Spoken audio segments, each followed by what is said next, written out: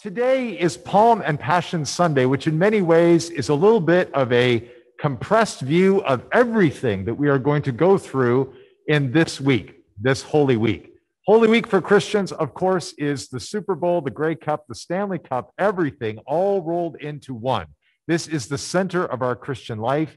And today we will begin with the procession of palms, a little bit different, of course, than we do most years because it's basically going to be me.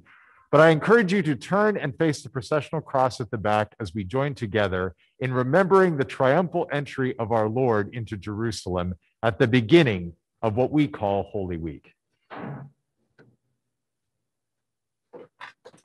The grace of our Lord Jesus Christ and the love of God and the fellowship of the Holy Spirit be with you all. Amen. Amen. Blessed is he who comes in the name of the Lord. Hosanna to the Son of David. Let us pray.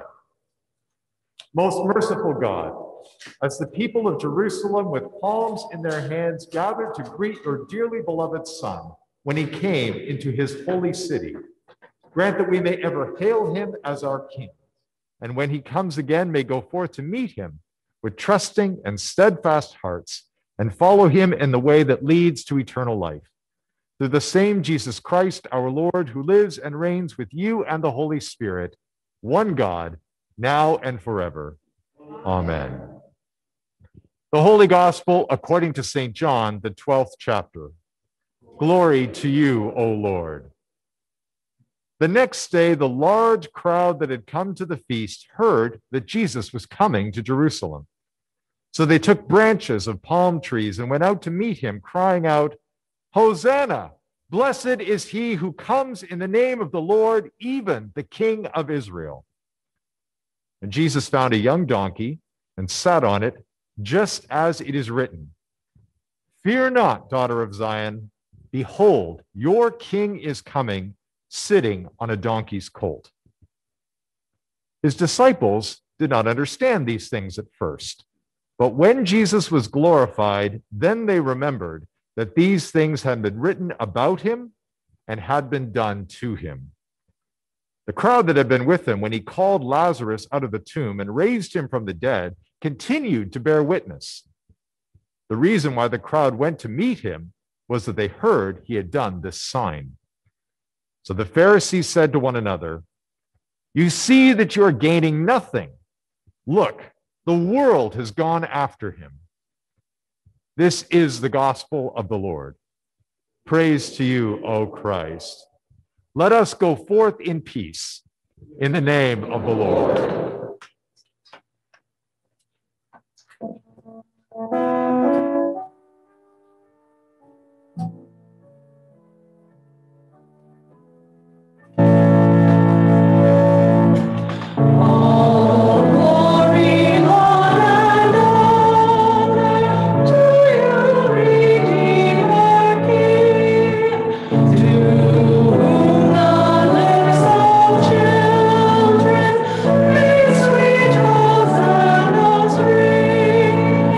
We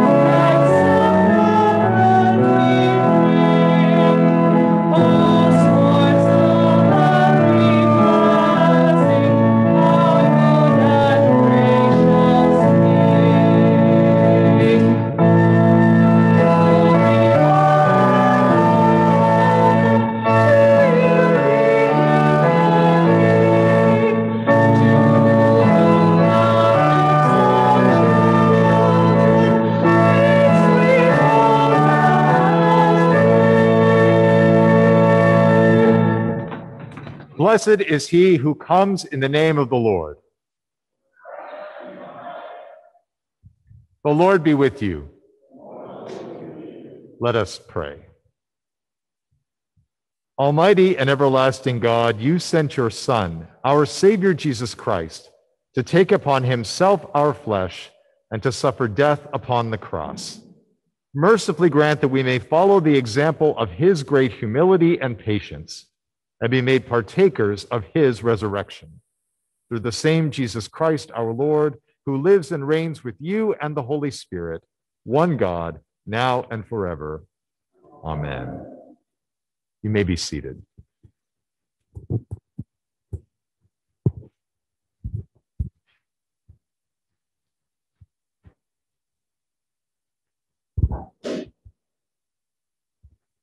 A reading from the prophet Zechariah, the 9th chapter. Rejoice greatly, O daughter of Zion. Shout aloud, O daughter of Jerusalem. Behold, your king is coming to you. Righteous and having salvation is he, humble and mounted on a donkey, on a colt, the foal of a donkey. I will cut off the chariot from Ephraim and the war horse from Jerusalem, and the battle bow shall be cut off, and he shall speak peace to the nations. His rule shall be from sea to sea, and from the river to the ends of the earth. As for you also, because of the blood of my covenant with you, I will set your prisoners free from the waterless pit. Return to your stronghold, O prisoners of hope. Today I declare that I will restore to you double. This is the word of the Lord. Christ entered once for all into the holy places by means of his own blood, thus securing an eternal redemption. Therefore, he is the mediator of a new covenant, so that those who are called may receive the promised eternal inheritance. He sent redemption to his people. He has commanded his covenant forever. Our epistle reading is from Paul's letter to the church in Philippi, the 2nd chapter. Have this mind among yourselves, which is yours in Christ Jesus, who, though he was in the form of God, did not count equality with God a thing to be grasped, but made himself nothing, taking the form of a servant, being born in the likeness of men.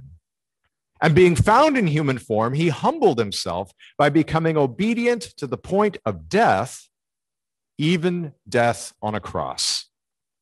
Therefore, God has highly exalted him and bestowed on him the name that is above every name, so that at the name of Jesus, every knee should bow in heaven and on earth and under the earth, and every tongue confess that Jesus Christ is Lord, to the glory of God the Father.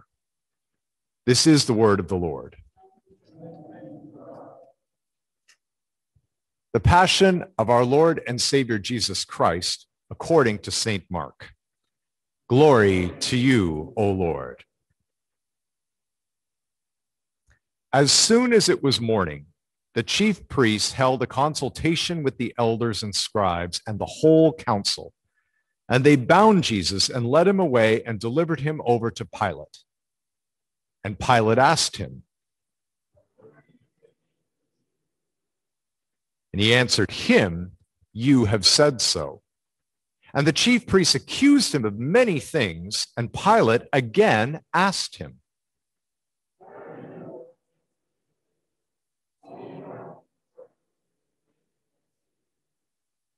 but Jesus made no further answer, so that Pilate was amazed. Now at the feast, he used to release for them one prisoner for whom they asked. And among the rebels in prison who had committed murder in the insurrection, there was a man called Barabbas. And the crowd came up and began to ask Pilate to do as he usually did for them. And he answered them, saying,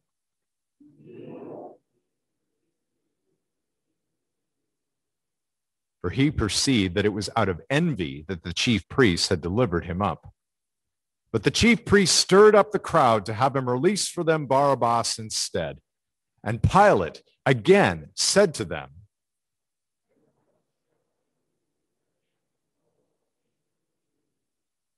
and they cried out again, "Crucify him." Pilate said to them, but they shouted all the more, "Crucify him." So Pilate, wishing to satisfy the crowd, released for them Barabbas. And having scourged Jesus, he delivered him to be crucified. And the soldiers led him away inside the palace, that is, the governor's headquarters. And they called together the whole battalion. They clothed him in a purple cloak, and twisting together a crown of thorns, they put it on him. And they began to salute him, "Hail, King of the Jews!" They were striking his head with a reed and spitting on him and kneeling down in homage to him. When they had mocked him, they stripped him of the purple cloak and put his own clothes on him, and they led him out to crucify him. They compelled a passerby, Simon of Cyrene, who was coming in from the country, the father of Alexander and Rufus, to carry his cross.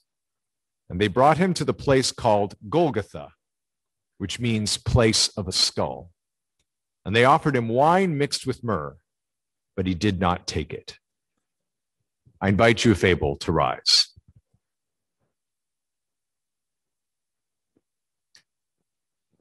There they crucified him and divided his garments among them, casting lots for them to decide what each should take. And it was the 3rd hour when they crucified him. And the inscription of the charge against him read, "The King of the Jews." And with him they crucified 2 robbers, one on his right and one on his left. Those who passed by derided him, wagging their heads and saying,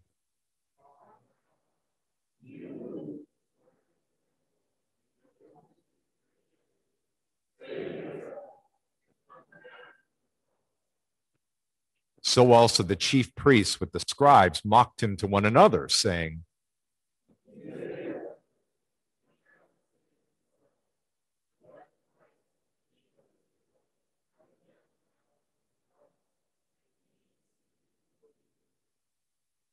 those who were crucified with him also reviled him. And when the 6th hour had come, there was darkness over the whole land until the 9th hour. And at the 9th hour, Jesus cried with a loud voice, "Eloi, Eloi, lema sabachthani," which means, my God, why have you forsaken me?" Some of the bystanders hearing it said, and someone ran and filled a sponge with sour wine and put it on a reed and gave it to him to drink, saying,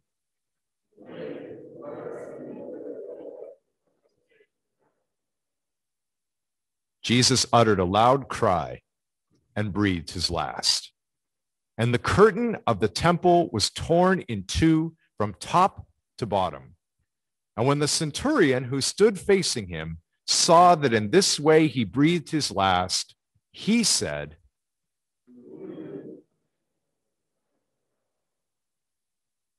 there were also women looking on from a distance, among whom were Mary Magdalene, and Mary the mother of James the younger, and of Joseph, and Salome.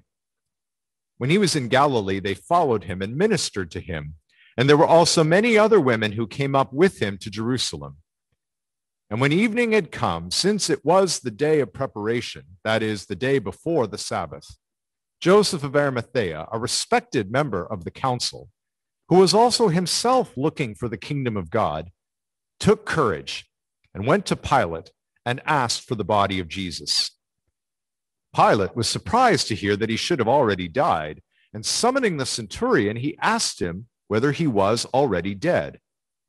And when he learned from the centurion that he was dead, he granted the corpse to Joseph.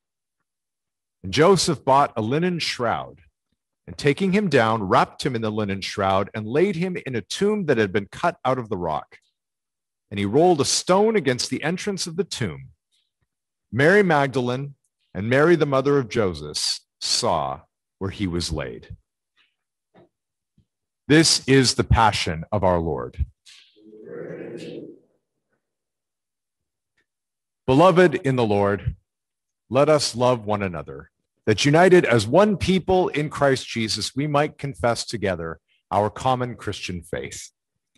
I believe in one God, the Father Almighty, maker of heaven and earth, and of all things visible and invisible, and in one Lord Jesus Christ, the only begotten Son of God, begotten of his Father before all worlds, God of God, light of light, very God of very God, begotten, not made, being of one substance with the Father, by whom all things were made, who for us men and for our salvation came down from heaven, and was incarnate by the Holy Spirit of the Virgin Mary, and was made man, and was crucified also for us under Pontius Pilate. He suffered and was buried, and the third day he rose again, according to the Scriptures, and ascended into heaven, and sits at the right hand of the Father. And he will come again with glory to judge both the living and the dead, whose kingdom will have no end. And I believe in the Holy Spirit, the Lord and giver of life, who proceeds from the Father and the Son, who with the Father and the Son together is worshiped and glorified, who spoke by the prophets. And I believe in one holy Christian and apostolic church. I acknowledge one baptism for the remission of sins, and I look for the resurrection of the dead and the life of the world to come. Amen.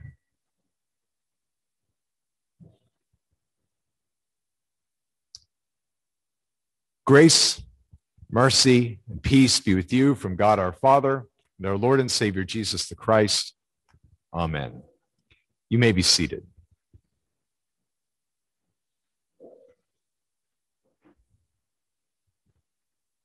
Today marks the 18th time as an ordained pastor that I have led the Palm and Passion Sunday service at a church, whether it was my first church in Philadelphia or in Houston or now here in Montreal.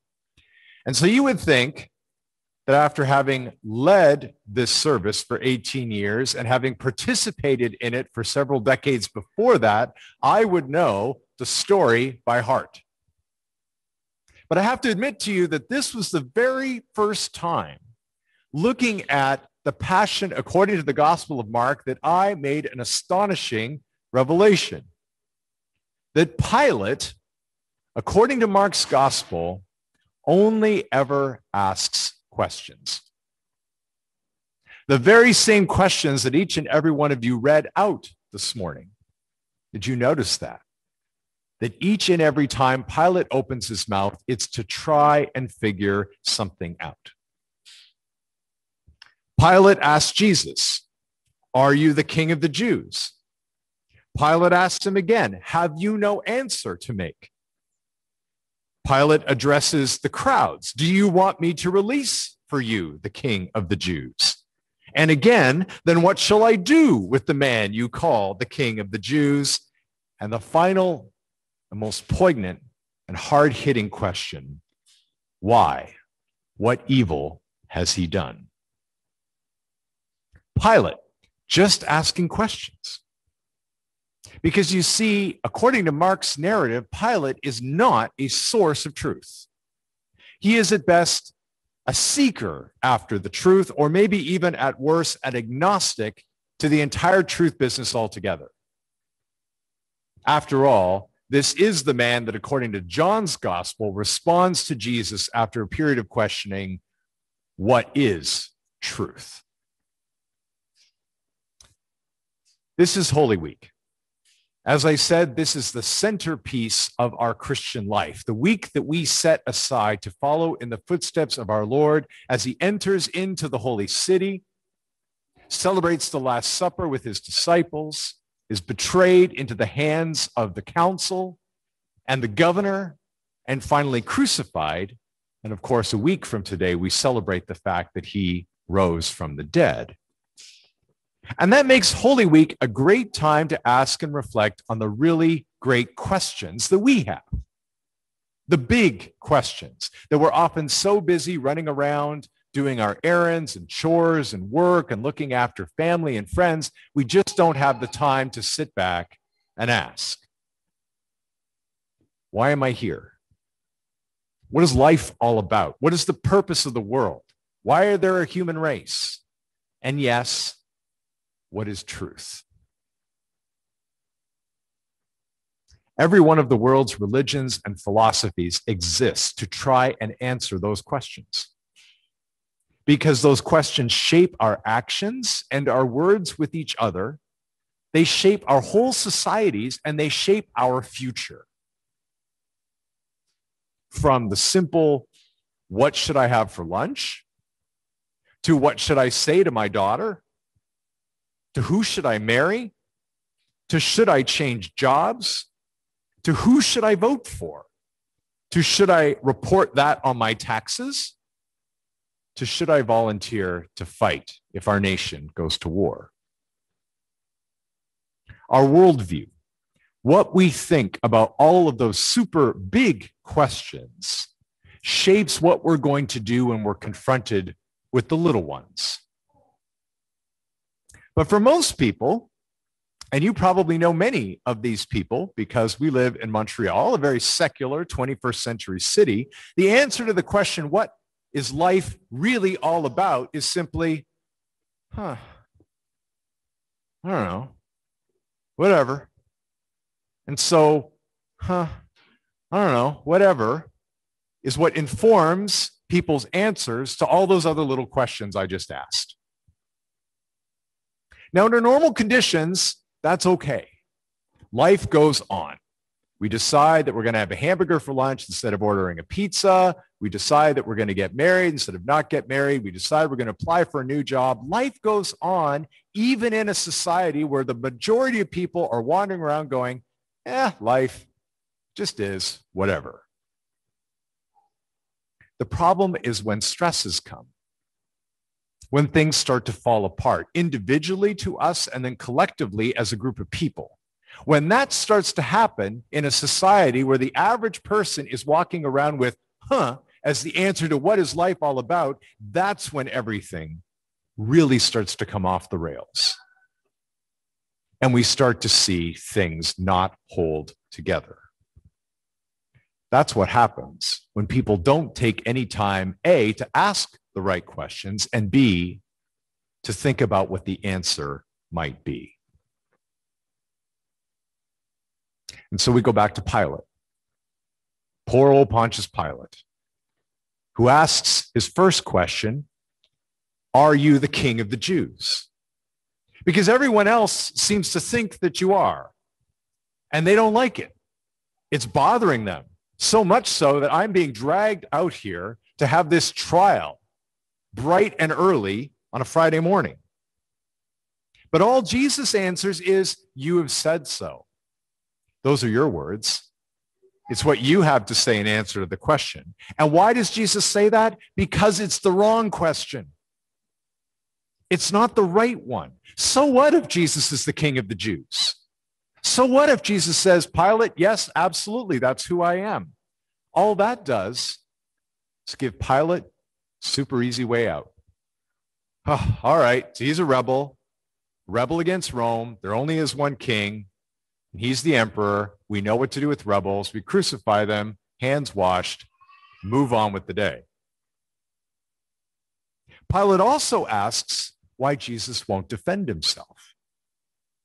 Won't you say something in defense of everything that's going on around you, this storm that you've created in Jerusalem, this uprising that you've created amongst the Pharisees and the Sadducees and the chief priests and the scribes, such that here during the great high holy day of the Jewish year, they want to involve Rome in a trial? Why won't Jesus defend himself? It's what you and I would do. If our boss comes to us and says, what exactly did you think you were trying to do in this report? Our gut reaction is to defend it. I worked super hard on that. I was up all night. I put all sorts of effort into this. We defend ourselves, and yet Jesus won't do it. And again, the reason why is that it's the wrong question. After all, what is Jesus going to say to the Roman procurator that could possibly make a difference? Jesus knows the answer to that question is nothing, and so he keeps his mouth shut. Till finally, Pilate gets to the right question. Why do you want to crucify him? What has he done that would elevate him to the level of capital punishment? Now we're getting somewhere, right? Now we're really starting to get to the heart of the matter. What is going on in this man, Jesus of Nazareth? The problem is that Pilate's asking the wrong people. He's asking the crowds. He's asking people like you and me. Nice, ordinary, good people like you and me who lie to others, who even lie to ourselves about how good and ordinary and nice we are. The big question is this: if we are so good and ordinary and nice, dear brothers and sisters, we human beings who really just want things to turn out for the best, why was Jesus hanging on that cross? How did that happen? John chapter 10, Jesus is once again dealing with the anger of the religious authorities that over the course of the Gospels keeps mounting and mounting and mounting, as we'll see this week as we follow along and see the arc of this narrative that takes Jesus to a cross. And finally, Jesus turns to them and says, I have shown you many good works from the Father. For which of them are you going to stone me? That's the heart of the matter, you see, and it's the answer to Pilate's question. Why? What evil has he done? The evil that he's done is that he's made us all look bad. He's threatened our very easy and convenient life. He's accused us of being false shepherds and false sheep and misleading the people. He's healed the sick. He's cast out demons. He's raised the dead. He's preached good news to the poor, and he's forgiven sins. And for all of that, he has to die. To die so that we, you and I, who spend most of our life never asking the right questions, can finally get the right answer from God. And the right question is, what must we do to inherit eternal life? What can we do that death might be defeated once and for all? The answer is suffer cruel abandonment, be tortured, spit upon, belittled, mocked, nailed to crosses of wood at wrist and ankle, and left to die. Or the answer is put all your chips, all your trust, all your faith in the one to whom those things were done, that you might have his life in you. That's the big question. And the big answer, as any Sunday school student would know, is always Jesus. And not any Jesus, but the Jesus precisely who is crucified for us.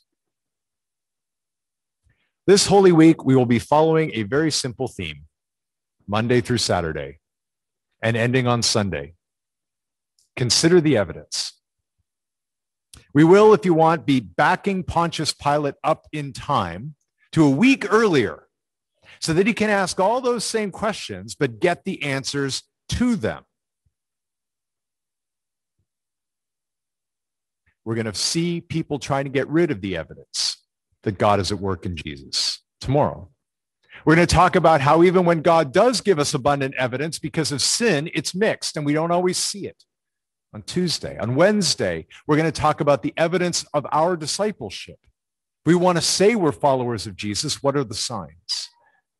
On Thursday, we're going to look for evidence of Jesus's presence continuing among us. Where do we go to find Jesus in this world? On Friday, of course, the evidence of God's love for us, precisely in dying for us. On Saturday night, where is the evidence that there's hope in this world? And again, on Sunday, what is the evidence that we can walk out through life asking the big questions, knowing that God is able to give us the answers? We are going to do what Pilate didn't take the time to do. Ask the big questions and let Jesus answer them for us. So I hope you'll walk with us as we let Jesus give us the answers we need to help and guide us in the small questions that we face every day, but also to answer the big one: what must we do to inherit eternal life? To which the answer is believe in the Son. Amen. We continue our worship this morning with the prayers of the church. I invite you to rise.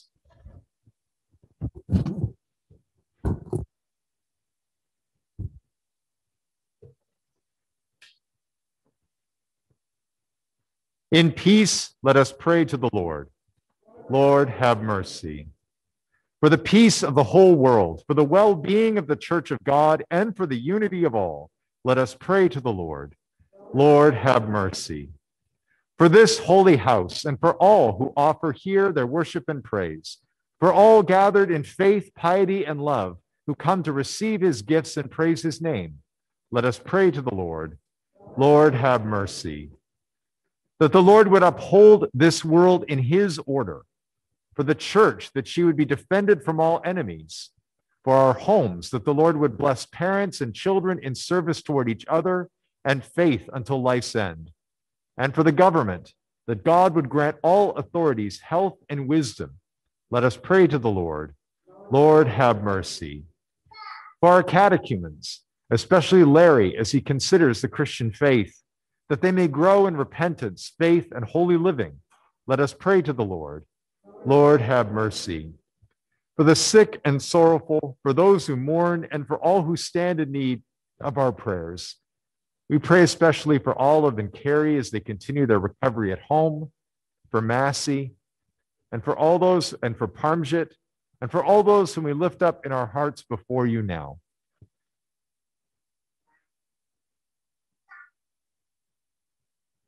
Let us pray to the Lord. Lord, have mercy.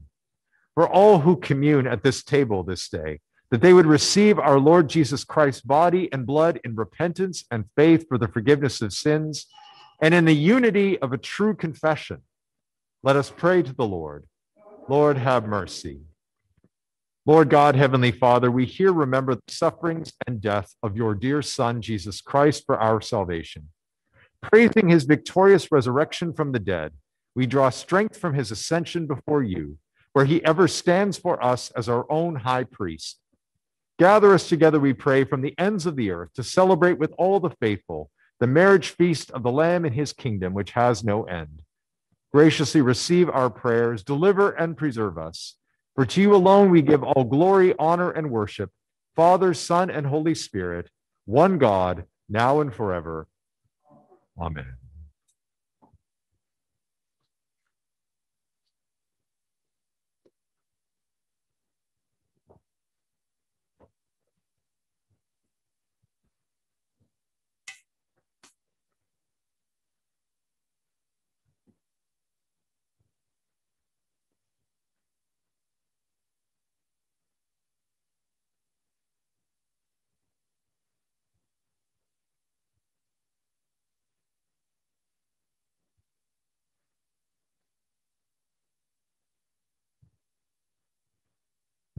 The Lord be with you. Lift up your hearts. Let us give thanks to the Lord our God. It is truly good, right, and salutary that we should at all times and in all places give thanks to you, Holy Lord, Almighty Father, everlasting God, through Jesus Christ our Lord, who accomplished the salvation of mankind by the tree of the cross, that where death arose, there life also might rise again, and that the serpent who overcame by the tree of the garden might likewise by the tree of the cross be overcome. Therefore, with angels and archangels and with all the company of heaven, we evermore laud and magnify your glorious name. Lord Jesus, remember us in your kingdom and teach us to pray. Our Father, who art in heaven, hallowed be thy name. Thy kingdom come, thy will be done on earth as it is in heaven. Give us this day our daily bread, and forgive us our trespasses, as we forgive those who trespass against us. And lead us not into temptation, but deliver us from evil. For thine is the kingdom and the power and the glory forever and ever. Amen. Our Lord Jesus Christ, on the night when he was betrayed, took bread. And when he had given thanks, he broke it and gave it to the disciples and said, "Take and eat. This is my body, which is given for you. This do in remembrance of me." In the same way also he took the cup after supper, and when he had given thanks, he gave it to them, saying, "Drink of it, all of you. This cup is the New Testament in my blood, shed for you for the forgiveness of sins. This do as often as you drink it in remembrance of me." The peace of the Lord be with you always. Amen. Lamb of God, you take away the sin of the world. Have mercy on us. Lamb of God, you take away the sin of the world. Have mercy on us. Lamb of God, you take away the sin of the world. Grant us peace. Grant us peace. These are the gifts of God for the people of God. Happy are they who are called to this supper. I believe our musicians are going to commune first.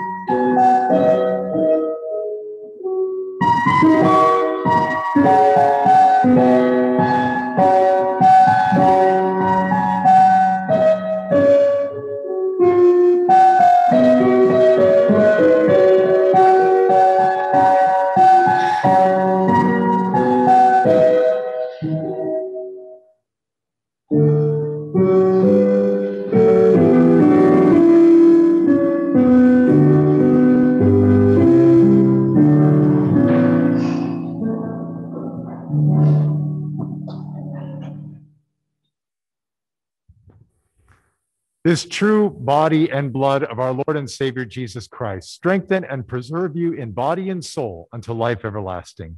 Abide in the peace of Christ. Amen. Let us pray. We give thanks to you, Almighty God, that you have refreshed us through this salutary gift. And we implore you that of your mercy would strengthen us through the same in faith toward you and in fervent love toward one another. Through Jesus Christ, your Son, our Lord, who lives and reigns with you and the Holy Spirit, one God, now and forever. Amen. Now may the Lord bless you and keep you. May the Lord make his face to shine on you and be gracious unto you. May the Lord lift up his countenance upon you and give you peace. Amen.